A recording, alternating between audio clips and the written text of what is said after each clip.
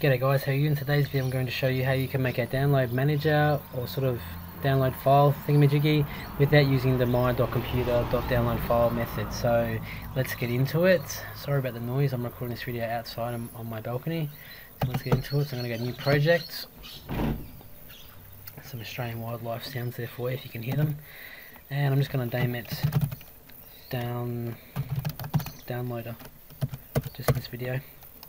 Now you can use the my.computer method, but I like this method because you can actually see like a task, a progress bar, and you can see the state of it. Now I'm sure you can do it the other way with my.computer download, but this is just a quick method here for those that are starting out. So first off, we're going to need two text boxes. One of these text boxes will be our file's location, and the other one here will be what we're going to name our file. So I'll make that one a bit smaller. And now we're also going to need a button. Just like that. You guys can make it pretty in your own time, but just for the video. And so it's not, too long.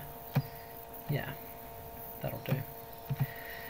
Cool. Alright, so this is our interface. Just quickly change this one to download.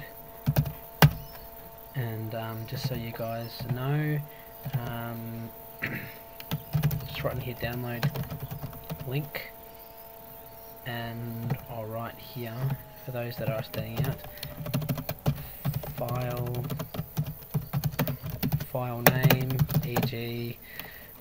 file.exe. Okay, so you've always got to put the extension at the end of it. Okay, so let's begin. So I'm going to double click on download.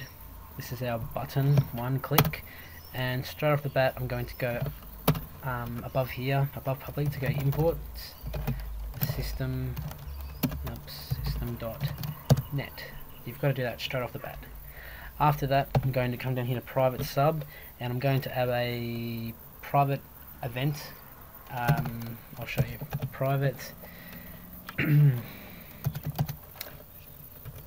private with events.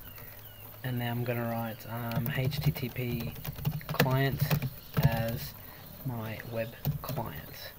Now web client wouldn't pop up, but because we put in here system.net, web client is now there.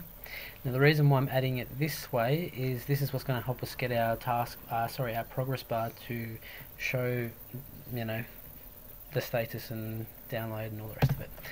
Alright, so the next thing I'm going to do is we're going to go HTTP client equals new web client, because we've already got web client as our old HTTP, so we're going to potentially have two web clients here, but you don't have to worry about that. Next, what we're going to do is we're going to declare some variables. So dim, I'm going to write download as string equals text box 1, because we're getting that information from the first text box. Dim, I'll just call it save as string.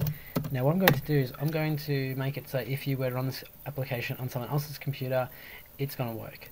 So instead of writing in, say, my details, which would be user dash C drive users and then Andrew, on say Jim's computer it's obviously going to be Jim, and most likely if someone else has done the computer for you it could be just user or owner or something like that. So a way we can get around this way is I'm going to declare another variable, dim, I'm just going to write user as environment, was it? Equals, I can't spell today, environment dot username. And what this does is it's going to put in the user's name rather than what I'm going to type in here. So now what I'm going to do is I'm going to do and user and don't forget the forward slash, because it's going to continue on. So picture that in there, it's saying Andrew. Downloads dash, and then because we've already said that our text box 2 is just going to be the file name, we're just going to run here text box 2.text. Excuse me, I'm just going to write a little comment here for you guys. So for example, file.exe. It's very important you put in exe or png or whatever the file is type extension is that you're downloading. Of course, if you were to download it and use the wrong extension, you could go into the File Explorer and change the extension to the suitable one. Okay, so now that's done, what we're going to do now is we want to add a try event. And what a try event is basically if something fails, instead of the program crashing, it's going to, do what we're going to tell it to do. So you'll be able to see in a second. So try, what we're going to type in now is http client dot file, download file async, and we're going to use some brackets, and just like it says here, new URI brackets, and now it's asking for like where are you going to get it from, and we've already said that our text-box1 is going to be our file's location. So download, and now it's asking, hey, well, where are you going to save it to? So just like I've said before, I'm going to put it in my save, and there we go. So that's basically it for downloading the file. But let's say, hey, the internet isn't working, or the file's download address is incorrect. Well, that's cool. So we can add a message box here, dot show, and rather than me writing a particular, like say, please check your internet connection, because it could be two things. So what I'm going to do is I'm just going to write ex.message, and what this does is it's going to actually show the user the exact error. And I'm just going to add a quick heading here, so let's write information.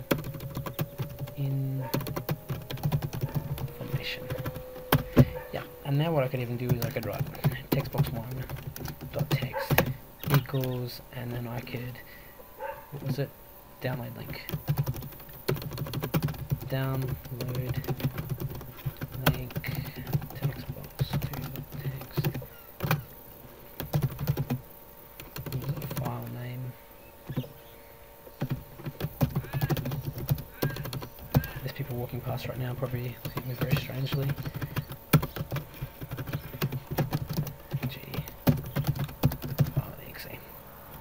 Great, so that's what our try is. So what's going to happen is it's going to try and do this, but if it fails, it's going to come to this this next line of code here, and yeah, it's going to take it from there. Great, so that's pretty much it for the download. Now what we want to do is we want to be able to show the progress bar to do something.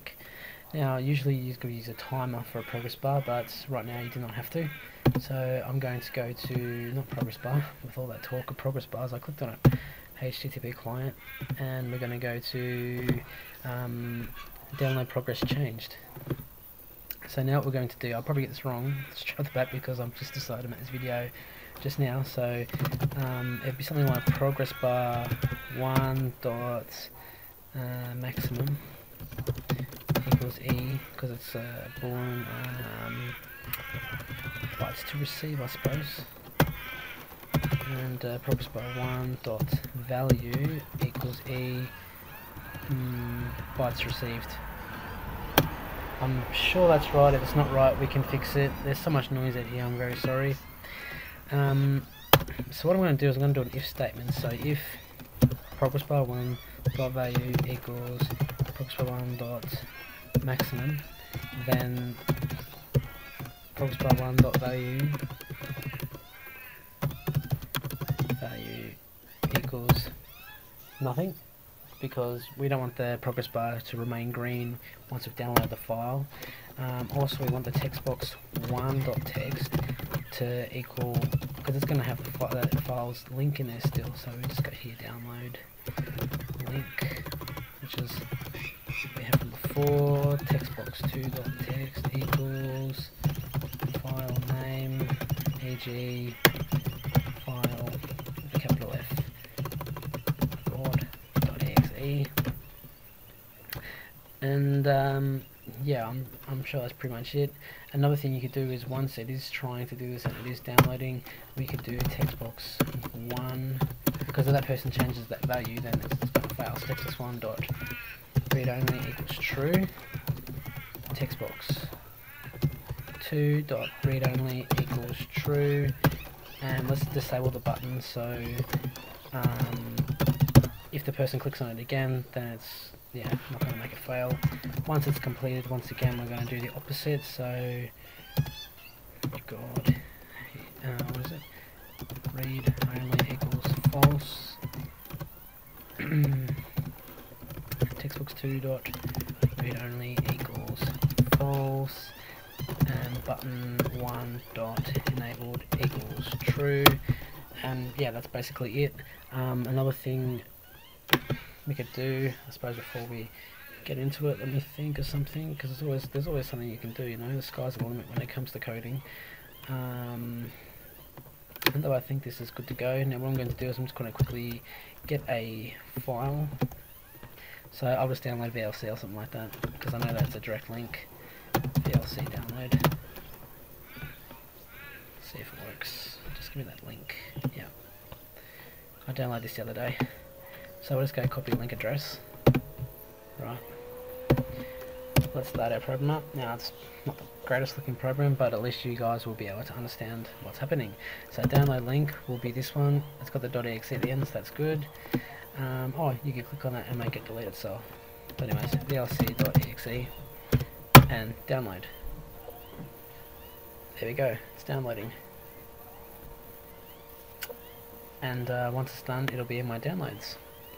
Now if I was to close this program, I suppose it will keep downloading because, yeah, I haven't said otherwise. So what I need to do is, say if the user closes out of it, it's still going to continue to download, and we don't want that. So I'm going to go to my events and go to closing, and I'm just going to write http client dot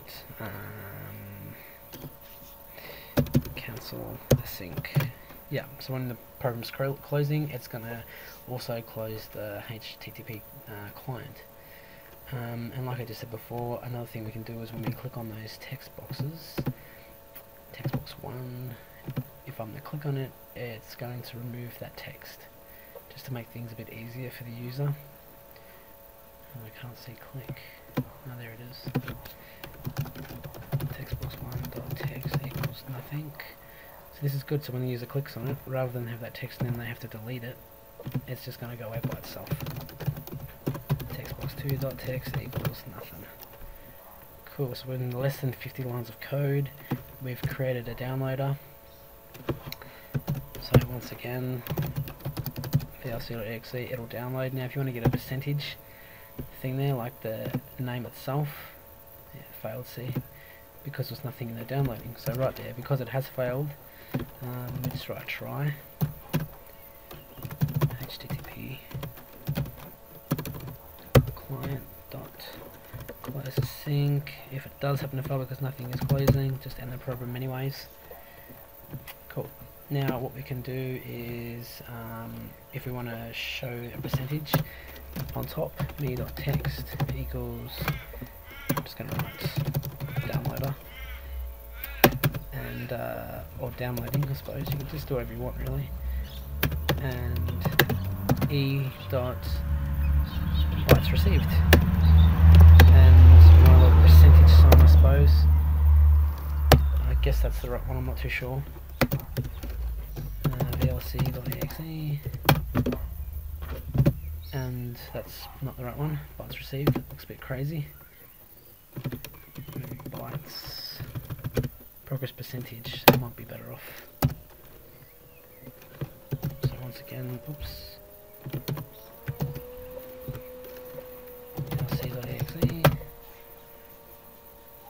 and yeah, downloading 1, 2, 3, 4, 5, 6, 7, 8, 9, 10, and so forth. Now do trust me, this is actually downloading, and it is downloading under vlc.exe. I'm not going to go through all my stuff just so you can see it, just take my word for it. And yeah, that's pretty much it. So let's wait for this file to download, and yeah, you could do things like add a list box and tell it like at the end, once it's downloaded, to add the file to the list box, and then you can save it to a text file, I suppose. That way every time you load the program up, it'll show in the list box.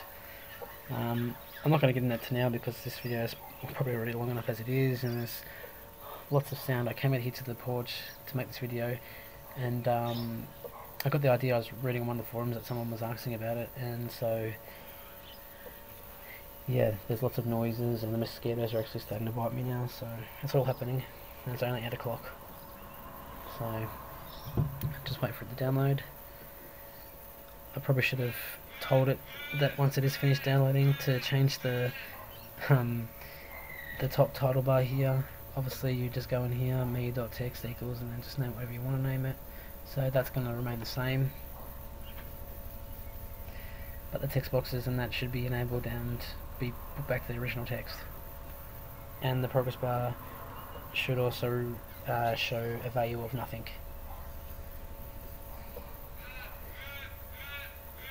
Now the reason why you would use this method over the one that most people use, which is the